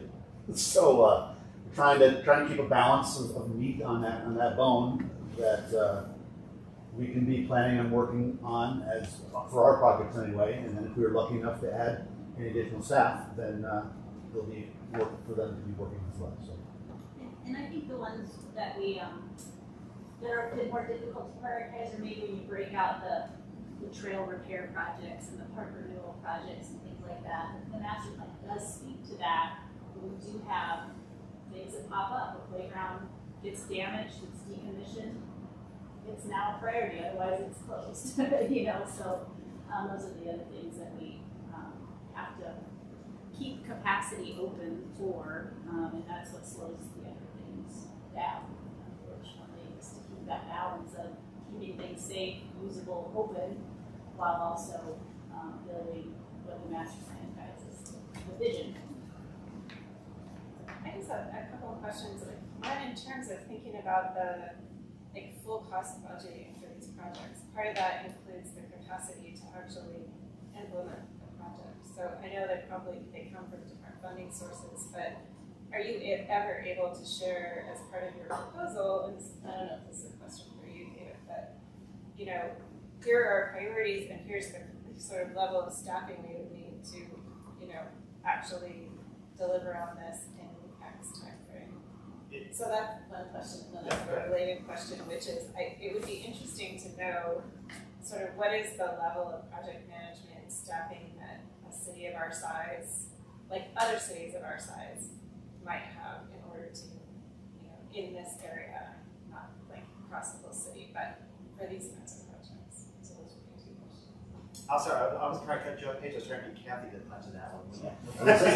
It's a different answer from us, so go ahead. So I'll go backwards on the kind of staffing for this type of group. I actually asked Kathy to start looking at that, coming from some other local organizations who proposed with them. I just felt like trying to do this with this group was probably not what other groups are doing. I just do that. So Kathy has reached out. If you want to share some of that, Kathy? And not at all of it's easy to find, websites. So I did just reach out to staffs at, right now, Fort Collins, Loveland, Aurora, I've reached out to, and you guys tell me if there's other communities that come to mind. And then Boulder is very similar size in our population, and theirs was easily found on the website. They have 14 people. And there's a split between, they have open space and mountain parks, and then they also have parks and rec. So that long-range planning, project management, construction management, they work a team people. But it's hard to compare apples to apples because you have to look at, are they also designing golf course improvements? Are they doing facility? Every community is a little different in terms of what they're. What did you find in the other? You haven't done it back yet. Their organizational charts weren't right on the They're still counting. Well, it'll be really helpful. Thanks for doing that outreach. And then your first question, though, was just about how, these are sort of more the project costs, but how do you build in the actual we started having that conversation on my board, Steve and Timber and I and Kathy were looking at if we had project managers that did not have DRC review and they didn't have other things to do within the city or helping be subject matter experts on the project. They just had the project. I think if you looked at a neighborhood park being built, what we kind of went through, they do the RFP, it goes to the person, project goes out to bid, you wait for that to come back. It really is 2 years to do a project. Then you can start taking how many people you have and divide that out. And I'm still not quite certain on, then can you do 2 parks at a time if you're doing that? So we're still kind of looking at that a little bit, but we really have to start trying to map that out. And if you have X number of projects and they take X amount of time, how many decades behind are we? So That's one of the exercises that I'm working on. Yeah, we thought about taking our current project list and putting a timeline to each one of them and how long, you know, and then figuring out from there how many people. And that 2 years is somewhat of a misnomer, because for every project, there's things you have to work through. For Clover Meadows Park, I need to do a replat. That's going to need to go through DRC and go to council for approval. For Fox Meadows, we need to get an easement through from the HOA to connect the Country Club golf course, where we have water rights to connect over to the park. So that's going to take some time. We have to try to do schools. School district as well, yeah. Every project has a warranty period, so that takes intermittent time during that. So I'm still working, and I have meetings this week on RSVP City Reach 1, which is where Dickens is. I finished Dickens. Warranty's already over, but I'm still working the warranty with the contractor for some stuff out there. And so these things drag on. It's outside of our control, but it's important that we get what we're paying for. So we. And I mean, obviously, you're never going to get the perfect response for everything. But if you look at representative projects and thinking about, do we really have kind of the right size project management staff for the size of our community? What and what we envision for our community in terms of getting these amenities in place. And I would say that's one of the things that it's hard for Stephen Cathy to say, but I think 30 years of experience is what I kind of go to pace. They just, you got to throw that buffering. There's going to be that if it's the school board, if it's the HOA, they're going to have that with every project. So let's build that into it and see where we get. So I think when Cathy and David came to 2 to 3 years on Neighborhood Park, and I think about the Garden Acres Park Renewal Project. That took several years because we had to do a master plan update and a park renewal plan and reach out to the community and find out what's working at this park, what's not working at this park, and get council approval. And then we implemented that project in phases. So certainly that took longer than 2 years. And maybe I'll share right now. Jeff asked me if I was going to share this. It's going to be public record, so it's not like I'm not trying to use this board to push my agenda, but I'd like to be able to respond to this group. That when I get requests from Dan Wolfer's Open Space group or from Timber's group and the Parks supervisors, I have to go through and then rank those before it goes up to Harold and to council. And my 2 top priorities this year are looking for a manager for this group, and then a project manager 1. So some of the lower end take on those ad hoc projects that constantly distract and get Steve and Cathy pulled into, and someone really to keep their eye on that long-term vision. How is what they're doing this year tying into envision? What's the next step to that? How does this trail connection maybe tie for next parks to get that long-range piece where the seniors can really work on those places that are great at building those parks out there. So those are my top priorities. The council will have a lot of stuff out there, and we'll see what happens. But just so you know, for me, I hear what you're saying. I hear what staff is saying, and that will go as my top priorities. Would that manager position get to actually do projects also? I would have them doing some projects. I mean, it'd be a working manager. Timber does some projects, but most people at that level, that supervisor manager, Dan Wolford does some real estate deals for me. So yeah, there would be ability to pick up some slack to it. Again, it's what I really see that slack being is some of the DRC work and the liaison work and the envision planning piece that again are, we don't want to take all the fun out of it too. There's other pieces there as well. But take some of it off, but we also pick up those ad hoc pieces that go higher level. Mentoring, work with those project management 1s and 2s. I think in looking at the other communities, our world, usually there are kind of the long-range planners, the managers are more our planners doing the master planning and things like that, and then you have landscape architects, project manager levels, and then some support staff on the construction implementation, and so that seems like the structure that I've seen for others. We're kind of doing both the long-range planning and the implementation. And the construction side, and the every day. Just so we understand the structure, who are your managers right now? Who's directly with David? David. Yeah, that's something that would be solved. It would be a person that would be with David Skeen, David, Dan, Timber, Ken, with managing these positions and maybe another one. Yeah, we're both senior project managers, and then we have Danielle, who's a project manager too. Right. And Danielle, again, because general fund is a tough fund to, it's the hardest one to work with. So Danielle, we did have, Button Rock is a water project, and we need work there. We have other water bodies of water that are going to need some master planning and union. open space has new acquisitions and trails. So I was able to use open space and water funds for a portion of her, so she only has a third of general fund. So in any given year, it may not be a perfect one-third through a time. Danielle definitely has to commit time to open space and water resources.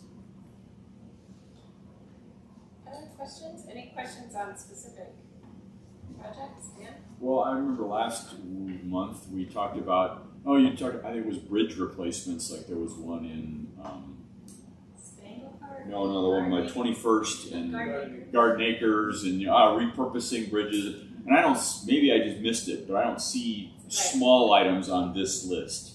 Yeah. Is that correct? So I mean, there's still a lot more than, these aren't, this isn't a that would complete be list. found on here under PRO 136, Park Bridge Replacement.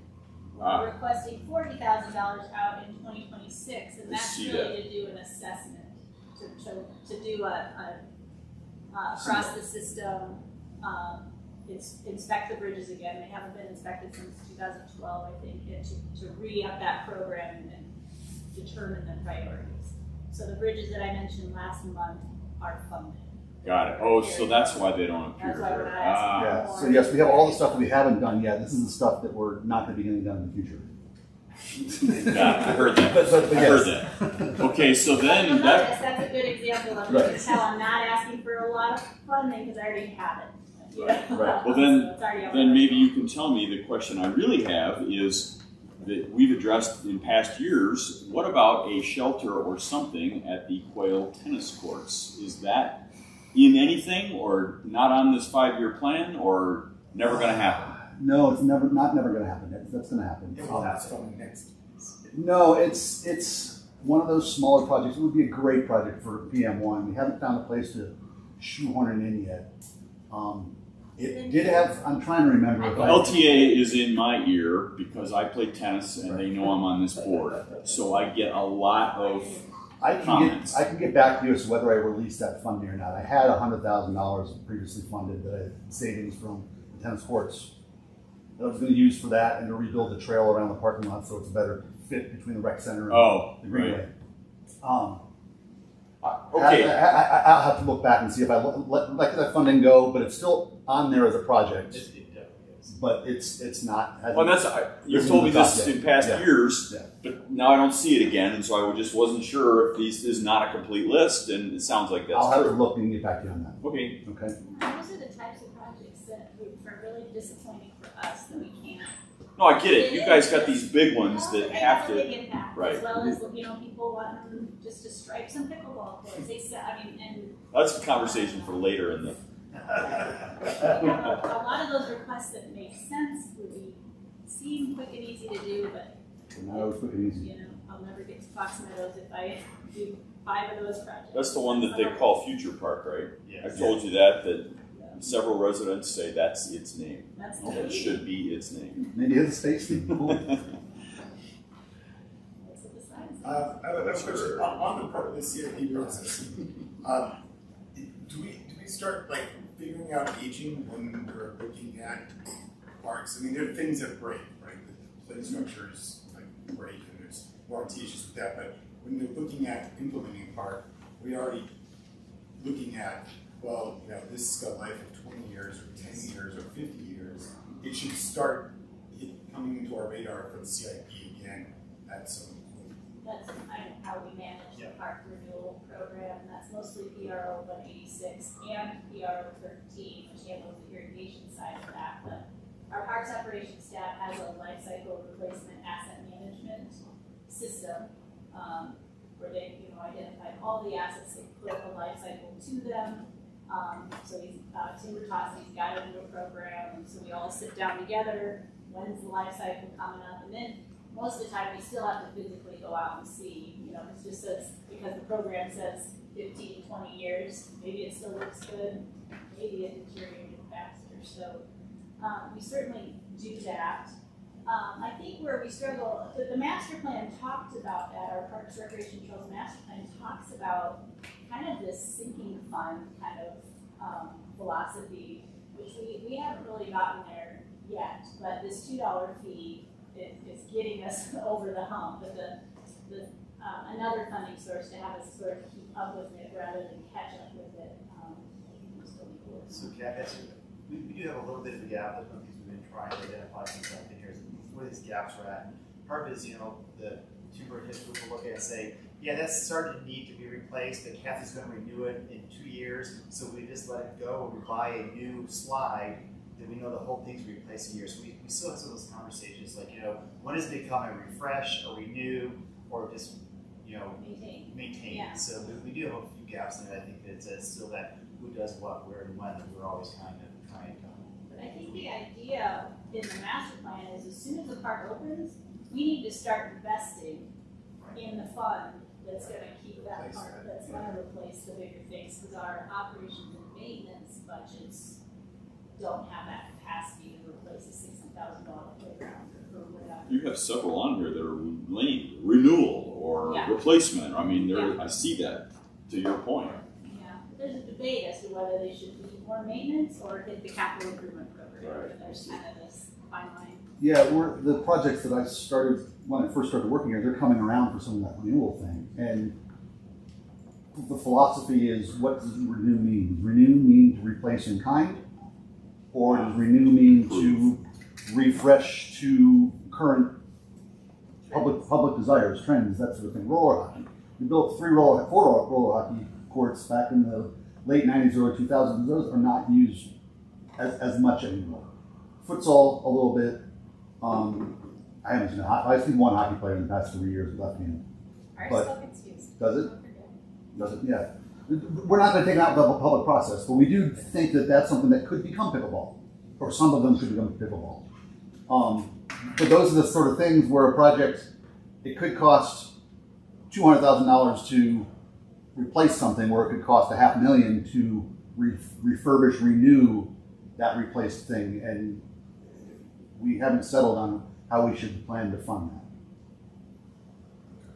Or we don't have enough. Or we don't have enough. Any last questions before we thank you so much. I just want to say how much we appreciate how hard you work. So none of these conversations about extra staff, it's all about appreciation and help for you guys, because you do such a really excellent job. So on the right track, we just stay the course. And thank you, David, for working to support more staff. So do you folks just pick up on our conversations? How does this list and priority and enumeration, it changes obviously, and are we supposed to every quarter say, you know what, we need to how do you guys do that? Where do you take direction? Council obviously, but more particularly. Right, and council's never gotten into the weeds on that, except for the master plan. The council gave us the direction by adopting the master plan that showed the sequence of projects. And you presumably have a lot of flexibility because you're the experts. Like, this part of town needs something, time to look for a neighborhood park. Are we as a board supposed to be pinging you? Well, I would say guiding? Part of why we're presenting you with all these lists of projects, information, priorities, when we haven't planned in years, is for you to tell us if we're off on any of it from what you're hearing from the community. We hear from the community, council hears from the community, you do, so I think that's kind of why we're passing this all along. So maybe a couple times a year we need to look at a long list. I don't know. I mean, if that's part of our job or we currently look at it once a year. Okay. Yeah, this is okay. So maybe that's we enough. wanted to have a 6-month update. I would say that might be useful, because Kathy said it a little earlier that we're really still going out that master plan. We have a lot of work to do, but maybe the sequence is off. And that plan is that's a really good document. It really has done a good job identifying the gaps. But sometimes opportunities come up and it pulls us off that, and we have to take it. Well, opportunities and other circumstances come up, they kind of pull us off track. But that's where I think checking in and saying, you know what, this is an identified project. It's maybe an area that has been neglected longer than we want to. We can go back and reprioritize, but it really is. We have a long list. Kathy has went through the day, and we are talking decades with 2 staff members trying to get through that original master plan. And I think these lists also break down the master plan might say, gee, implementing primary greenway connections is a high priority, and this breaks it down into, well, what are those actual projects? I have a list of 20 trail connections to make and/or repair around the city, and so that's 20 different projects. Just identified as one in the master plan. Right. Yeah. Right? Yeah. Yeah, You guys, that's the key thing all the time. if we do a 6 months check-in, because that's where it gets kind of tight.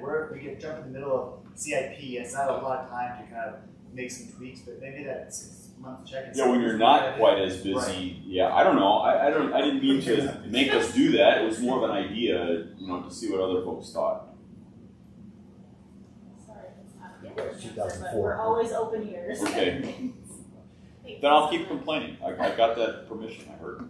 And that's part of the reason why I try to show up to these meetings is you guys have questions that come No, up it's you hadn't great, thought of, Steve. and You've been that's why I'm coming here here to answer since the I've been on the questions. board. It's great. And I'm happy to answer the questions about these things and what the reasons are why we try to change our prioritize the way we do.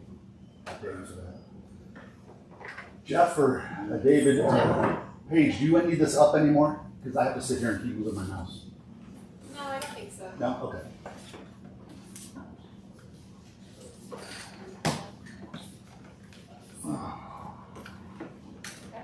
Great. Yeah, tomorrow night, your motion that you made in February is going before council. Councilmember Waters, a few weeks ago, asked for the council to accept your motion and give any other direction they might have. And I wanted to let you know that is going to be discussed tomorrow evening.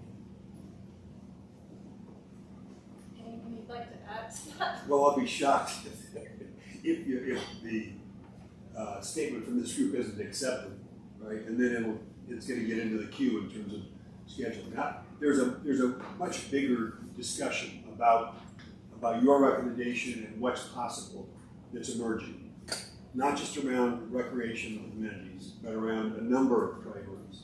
And I think it'll show up there. And I don't. That's not a public discussion right now, but it will be, I think, before too long. And we'll come back to it in the context of this other set of ideas that are emerging. Oh, yeah. I went to the Senior Citizens Advisory Board last week to talk to them about a future recreation center. They were very excited that we had reached out to them. They made some comments about things that they would like to see in a rec center. And they also made a motion supporting Brad's motion, and Councilmember Martin will bring that up tomorrow evening as well. But like Tim said, I don't think there's going to be a lot of future conversation until later meetings because of some things that it won't get lost. I can promise you. And would it be helpful to have any members of CRAB just share for the motion? Yeah, I mean, Paige, if you came even during public invite to be heard, just to acknowledge it's on the agenda, that you're here to answer questions if people have it, or, just to be a resource during the conversation. My guess is there will be very little discussion. It'll get, the council will act on it pretty quickly. I was in a meeting earlier today with the mayor, and I heard her say, I think this is something we should take on. So. And what's the status of the feasibility study? we are taking the appropriation to council on May 24th. Good things are coming.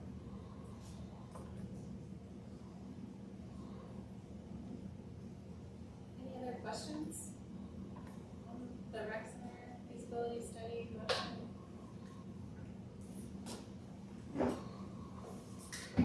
Okay. Then we will move to discussion of items from the packet updates. So this is from the materials that were provided if you have any questions.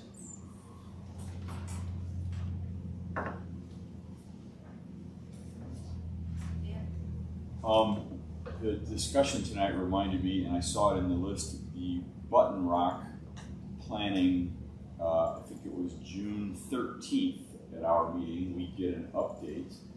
And is that going to be too late or in time, or with respect to tonight's discussion, how much, what happens after June 13th, or what's the future? The reason in particular, I'm worried that there's going to be a lot of dog owners upset when the impression I get from Danielle is that they're going to say no more dogs at Button Rock. And so I don't know if all of the public input has been heard, or you're going to get a lot of it late, or try to slide it through without anybody noticing, which I don't think so. But I just want to know what the time frame is for the whole Button Rock feasibility, go before council, get passed, and then people say, what?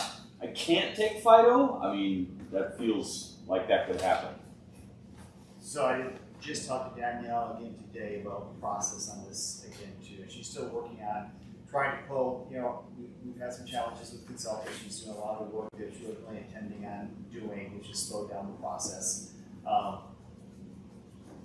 But there always can be, we have a core team of subject matter experts, other local agencies, wildlife biologists, watershed people. So there always can be a staff recommendation or a task force recommendation, and we would always present that with, but here's what we heard from Pratt, here's what we heard from Water Board, here's what we heard from the community, and the community has a place to go. So we could also take that and just say, you know what we heard from Pratt is something we could incorporate into our staff recommendation. We still have time for that as well. Okay, so after sometime, I forget what it was, June, there was like 2 weeks, and then it goes to council in July sometime? Was that the impression I get, or? It may be today. There is still some uncertainty on trying to get some of those deadlines. Wow. In light of tonight's, we don't want to scrunch it together, I guess, is my point. Absolutely agree, and that process is following what Steve and Kathy and the city are much more accustomed to, where you're doing work as an internal group, you're working out with other stakeholders in the community, but then you're reaching out to your boards and stuff and taking that into consideration as you're forming your final presentation. I think we always are trying to go with the best thing to send through. This is what staff recommendation was, perhaps supported it, Water Board supported it, and here's where it ends up. That doesn't always happen, but that's kind of where we always like to try to make sure we're listening and reading information, even if it is not in alignment with staff. They would never go without this meeting. No, I look forward to getting the update. Again, I'm only asking about the timing, just being sensitized now. Thanks.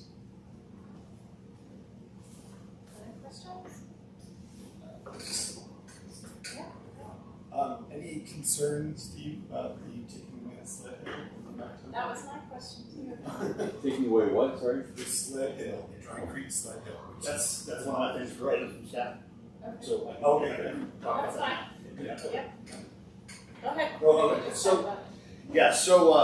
to build this levee over here behind between the Asphalt Pond and the river, we need to, if you can imagine, after the flood, we came in and put a bunch of river bottom material in there. So it's a lot of sandy, gravel, aggregate material. To build a true levee / dam, which is what this is going to be, we need clay material.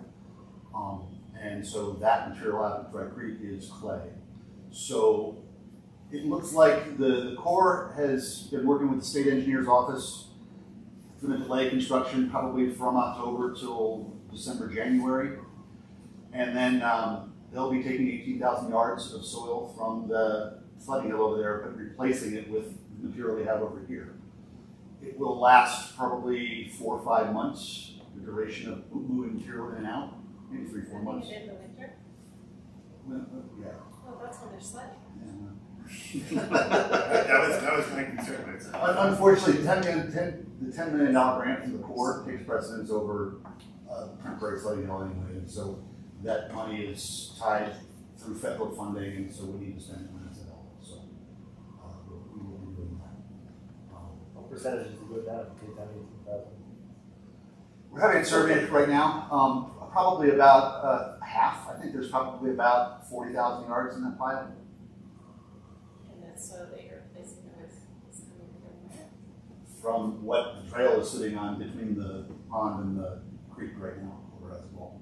But why would we take that and put it back at the park when the park mound was there in case we needed it in the future? No, the park mound is not there in case we need to. The park mound was accommodated through the design of the rest of the park.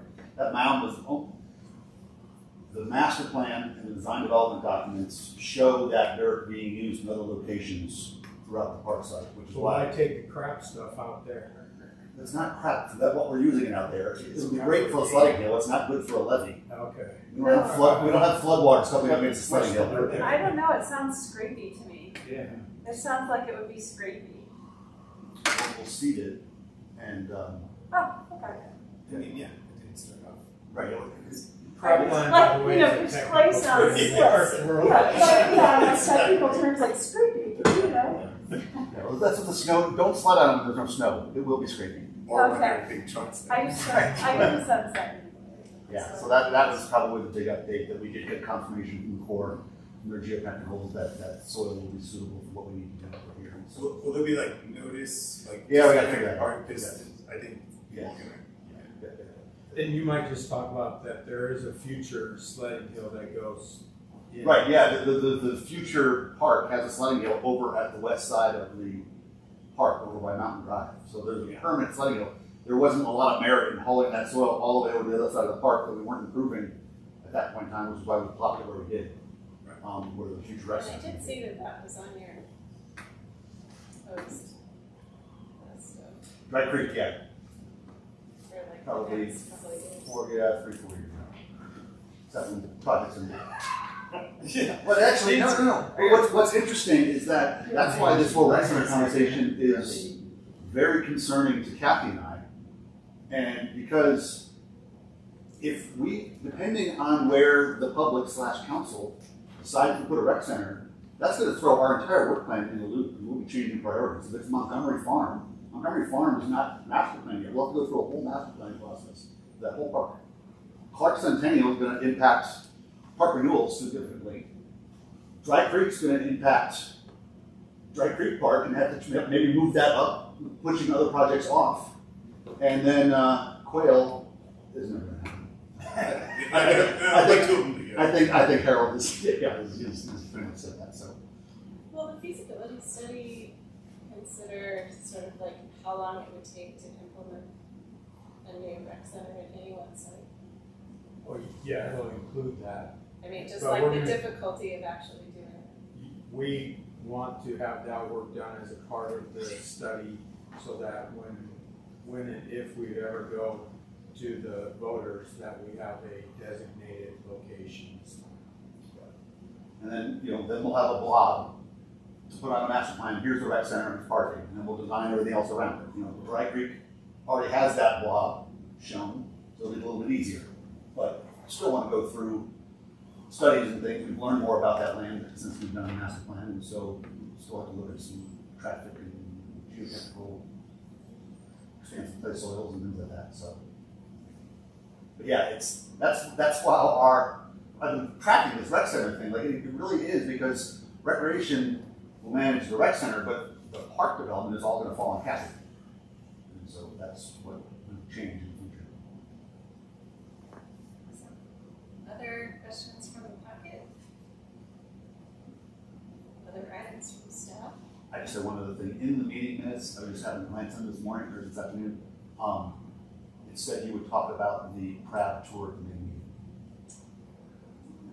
So, we already approved it. Too late. We can do that. Okay. I do have a couple of things that I would share. Okay. So the first item, and I don't know, Dan, if this involves pickleball. David and I have been meeting quite often with pickleball folks. It's our goal to reach out to the tennis association, and the two of us meet with at least their board and get some feedback on the future of needs that tennis has, as well as trying to do some joint use where pickleball and tennis can play at the same locations. And then we're going to bring the two groups together and have more conversation about what the future of both are. One of the things that pickleball is really pushing right now is lining the courts at Dawson. And we're also getting feedback from tennis that would be a mistake because it would impact how they can use sanctioned tournaments and matches there. They can't have pickleball lines on the sanctioned court. So we're working on that, and we'll continue to do that. Pickleball is, it just seems to continue to grow. We put lines on the courts over at Park Centennial. Steve has got courts included at Gallo, and still there seems to be more demand than what we can keep up with. We may also put pickleball lines underneath the pavilion so that they could play some matches there with some cover from the sun as well. At Roosevelt? Yes. The challenge there is how do you keep the ball in where it's not rolling all over the place, and they'll have to. That'll be really loud. That roof of rooftop and that loud ball, that'll be really loud. It'll be interesting to hear. Your neighbor likes the music, you guys are watch that. Yeah, like going to the boards. The LTA board has pinged me, and that's great. You should talk to them. That's the way, and get them all together. That'd be great. They told me that they're like you. They're not interested in having Dawson line because they have leagues meet at Pratt and Carr, and there needs to be 5 courts for a match, and so then they use one at Dawson, which is the reason. And they would rather, at least I was told, they would rather you took Clark Centennial and make 6 pickleball courts out of it and give up on tennis, or Collier Park, like we all did for Hoover. They would rather just do that and not reline because of the whole USTA mumbo jumbo about double lining, and I get it. Parks and Rec would rather everybody can play. You know, I get all that, but I'm telling you, and they may tell you this when you talk to the guy I'm talking to most often is Scott, the chairman of their board, and I think he's serious that there is no demand he sees, not from LTA. Maybe neighborhood tennis players would care, but they just assume you put a whole bunch of courts at Clark Centennial and take the pressure off of Dawson, for example, like what happened at Hoover. And Hoover is packed all the time.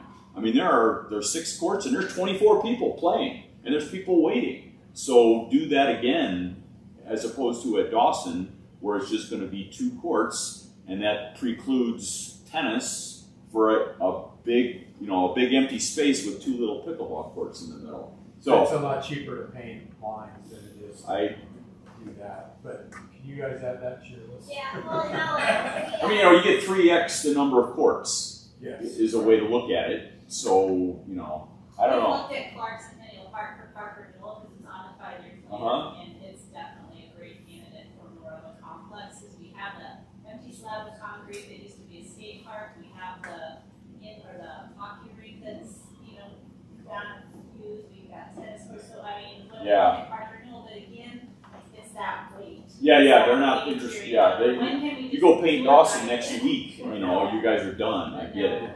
And with the youth center there, the school district right there, I mean, I just think we've looked at it even with Carmen, with community and neighborhood resources.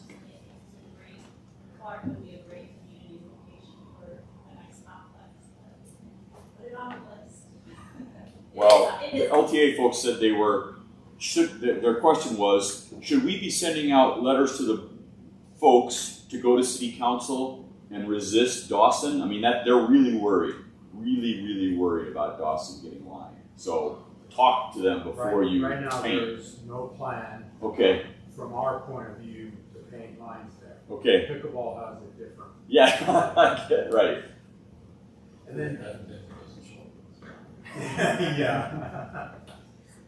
And then the other thing, swimming season is rushing at us, but lifeguards and pool managers are not. So in the next week or 2, we are looking at what we're going to be able to safely open, and it's not a great thing right now. Council was great enough to increase our minimum wage to $15.50. We're starting to have a little bit of impact with that with lifeguards, but we're really struggling with pool managers right now. And so we will, once we've made a decision, I will email all of you what that decision is on our hours. Just wanted to give you that heads up that it is going to be pretty tough right now. Just to confirm, when we talked briefly earlier, you had mentioned 15 being the age limit. On the website, I looked it up, it says 16, so that might be a standard. Well, lifeguards can be 15. They can take training and become. It says that age requirement in the post on the Longmont website is 16 now. Well, that's wrong. That's good, because I told my son, sorry, you can't do it. So. No, they can be 15. Okay. For all the jobs, I mean, not management, but entry-level lifeguards and other things are 15. Yes. Cool. Yeah. You have to, according to the Red Cross, you have to be 15 to be able to take the lifeguard training. Once you have that certification, we will hire you. I've noticed that teenagers are slow this year with some jobs right now. Just so you know, like, I mean, they could still come. I mean, that would be lifeguards, not managers. So they could still come, they could still be applying, and it's just going to be difficult for you to plan. But they seem to be slow. It seems like the college students are kind of slow this year too. Yes, I would count those teenagers. At least my own teenager college student. Yeah, so they're just kind of slow. They haven't decided. But it is our hope that we might have to start out smaller, but as we're working through the year, be able to increase our hours to based on how many staff we can hire. Anything else from the staff? Any items from the board? Yeah. I just have one question. Related to, of course, this whole discussion is the skate park behind the rec center. Is that already used? Yes. Yes. Yes, it does. I had some people ask pickleball about. I mean, basically, they're walking around trying to pickleball. Yeah. So it's really, these pickleball people are gonna have to. one of the best opportunities for pickleball is in inline skating. The challenge is that the surface isn't always the best because it can be kind of slippery. And so that's another thing we'll be talking about over the coming months.